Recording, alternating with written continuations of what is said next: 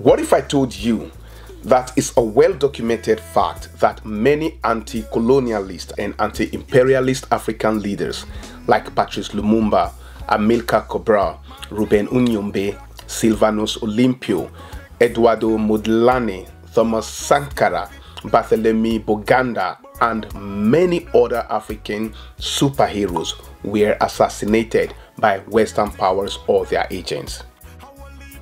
Do you know that the reason many of these superheroes and leaders were targeted by those Western powers wasn't because they were terrorists or maybe mass murderers of their people, but due to their opposition to colonialism, imperialism, and the exploitation of African people and resources?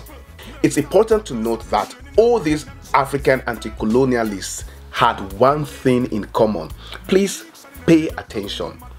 None of them was a capitalist. While some of them, such as Amilcar Cabral, Thomas Sankara, Ruben Unyombe, and Samora Machel, were Marxist communists and sought to establish socialist systems in their countries. Others, such as Papa Kwame Nkrumah, Jomo Kenyatta, and Julius Nyerere, were social democrats and nationalists. And despite the ideological differences of these African heroes, they were nonetheless united in their opposition to colonialism and their vision for a more just and equitable future for their people. And this was a big threat to Western influence on the continent. Hence, they were all targeted for assassination or other forms of political violence. They were all marked for death. So, as I promised, this page, Africa is Not in Hollywood, aims to educate and inspire Africans, especially the youth and others who care to know about the lives and legacies of these remarkable individuals who made significant contributions to the struggle for freedom and self-determination in Africa. But before I go any further, I would like to take a moment to express my profound gratitude for your support and for following my TikTok account after I made that video last week. And as an Africanist, it is incredibly rewarding to know that this topic resonates with such an amazing audience. Your follows, likes, comments, and shares provided me with the motivation to continue with this project, and I want to say thank you all for making this happen. So without wasting more of your time, or as they will say, without much ado, let's get into it. Patrice Lumumba became the Congo's first prime minister after it gained independence in 1960. But he was only in office for a few months before he fell out with the country's former colonial ruler, which led to him being ousted in a coup, imprisoned, tortured, and later executed. Today, I will be talking about one of the most high-profile assassination cases in African history, that of Patrice Lumumba, the first democratically elected Prime Minister of the Congo. But who exactly was Patrice Lumumba? Who killed him and why was he killed? Patrice Emery Lumumba was born in the Belgian Congo, now the Democratic Republic of Congo, in 1925. And because Lumumba was not only intelligent but also a charismatic leader, he quickly rose to prominence in the anti-colonial movement in the Congo. Ideologically an African nationalist and a Pan-Africanist, he played a significant role in the transformation of the Congo from a colony of Belgium into an independent republic. He was a founding member of the Mouvement National Congolais, MNC, a political party that advocated for independence from Belgian colonial rule. Now, in June 1960, Congo gained independence, and Lumumba became the country's first democratically elected prime minister. As a passionate and eloquent speaker, he used his position to advocate for African unity and the establishment of a truly independent Congo. Now, he quickly gained popularity among the Congolese people, but also faced opposition from Belgium and the United States, who saw him as a threat to their interest in that region. A mutiny in the Congolese army broke out shortly after the country's independence in 1960, and this marked the beginning of the Congolese crisis, coupled with the secession of Katanga. Now, Lumumba appealed to the United States and United Nations for help to suppress the Belgian-backed Katangan secessionists led by Moise Tshombe. Having been convinced by the Belgian authorities that Lumumba was a communist, anti-white and anti-Western, both the US and the UN declined to help. Now, these fears of communism were heightened when Lumumba then turned to the Soviet Union for assistance, a move which the CIA regarded as a classic communist takeover. This led to escalating schism with President Joseph Kasavubu and the Chief of Staff Joseph Désiré Mobutu, as well as the United States and Belgium. But for a better understanding, let's know what really started the mutiny. Now, on the morning of 5th July 1960, General Emile Janssens, the commander of the Force Publique, a white Belgian, summoned all personnel on duty at Camp Leopold. In response to growing excitement within the Congolese ranks, he commanded that the army should maintain its discipline. And for emphasis, you know what he did? He wrote on a blackboard, "Before independence is equal after independence," which means you are not independent yet. This sparked a series of protests, and that evening the Congolese sacked the canteen in protest of Janssens. Lumumba fired Janssens the next day and promoted all Congolese soldiers by one grade. He Africanized the army by naming Sergeant Major Victor Lundula as General and Commander-in-Chief, and Colonel and former soldier Joseph Mobutu as Army Chief of Staff.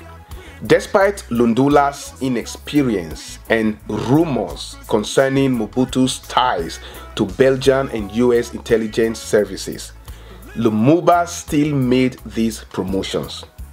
Now, Lumumba's socialist and nationalist political views, as well as his strong desires for Congo's independence and sovereignty, made him a threat to the interest of these Western powers, particularly Belgium, the former colonial power in the Congo. And talking about interest, I mean Belgian interest. And with Belgian interest, I mean Union Minière de Haute-Katanga. Now pay attention. Union Minière de Haute-Katanga, which is literally translated as Mining Union of Upper Katanga, was a Belgian mining company with a minority British share, which controlled and operated the mining industry in the Copperbelt region in the Congo. Now, for us to understand why Lumumba was killed, we need to talk about this, because this is very important. In 1959, Belgian profits from the Union Minière were in excess of 3.5 billion Belgian francs at that time. It is reported that in 1960, the Union Minière had annual sales of 200 million USD. It had produced 60% of the uranium in the West, 73% of the cobalt, and 10% of the copper. In a nutshell, Union Minière owned everything. In fact, it owned Congo. A spokesman for Union Minière is at this moment presenting his report to the shareholders. We have seen more than 500,000 people butchered, mutilated, raped, and torn limb from limb. Through all these events, your directors and I have asked ourselves only one question. To what extent will the operations of your company be affected? We are pleased to record that the events of this particular week need not in any way directly concern us. Now, I hope you understand what I meant by Belgian interest. So because of its gigantous economic interest in the mineral-rich Katanga province, coupled with the fact that Lumumba was planning to nationalize the mining industry and reduce foreign control over the country's resources, Union Minière played a significant role in his assassination. So Union Minière and other Western corporations lobbied their respective governments to support efforts to remove Lumumba from power. It supported secessionist movements in the Katanga province, which aimed to break away from the rest of Congo and establish a separate state under the control of the Western interest. It's also important to put into cognizance that the company Union Minière had a close relationship with the Belgian government, which had a vested interest in maintaining its economic and political influence in the Congo. Following Lumumba's arrest and imprisonment by forces of Colonel Joseph Mobutu, who had received support from Western countries, Union Minière's executive met with Mobutu and other leaders of the secessionist movement to discuss the future of the mining industry in the region. Now, during these meetings, plans were made for Lumumba's assassination. So, Lumumba was deposed in a coup led by Mobutu with the support of Belgium and the CIA. He was taken to Katanga province, where he was held captive by his political opponents. He was subjected to physical abuse and humiliation before being transferred to a different location. All senior officials in Katanga were Belgian. The province had 35,000 whites who enthusiastically supported Chomba. The Katangese army, or gendarmerie, was run by white officers, mostly Belgian, with a sprinkling of French mercenaries. Without these, he could not maintain his secession, and the UN saw their removal as its prime objective. After several and unsuccessful attempts to negotiate his release, Lumumba was handed over to a group of mercenaries led by Belgian and Congolese officers.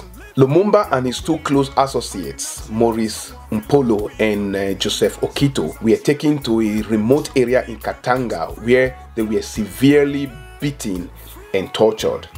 After a brief arranged trial in a secessionist state, they were found guilty of treason and sentenced to death.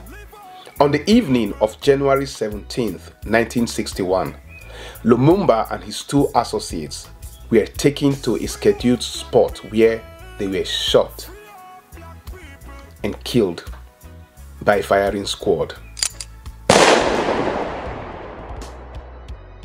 After Patrice Lumumba was shot, after he had been killed, Belgian police officers transported his remains to another remote area where they were cut into pieces. His body was cut into pieces. His body was dismembered and dissolved in sulfuric acid.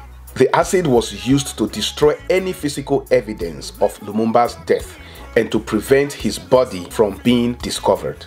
The disposal of Lumumba's body was a deeply symbolic act, reflecting the desire of Lumumba's political opponents to erase any trace of his legacy and to send a strong message to other African leaders who might challenge their authority.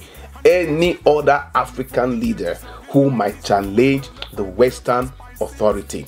The circumstances of Lumumba's death have been the subject of several investigations and inquiries over the years.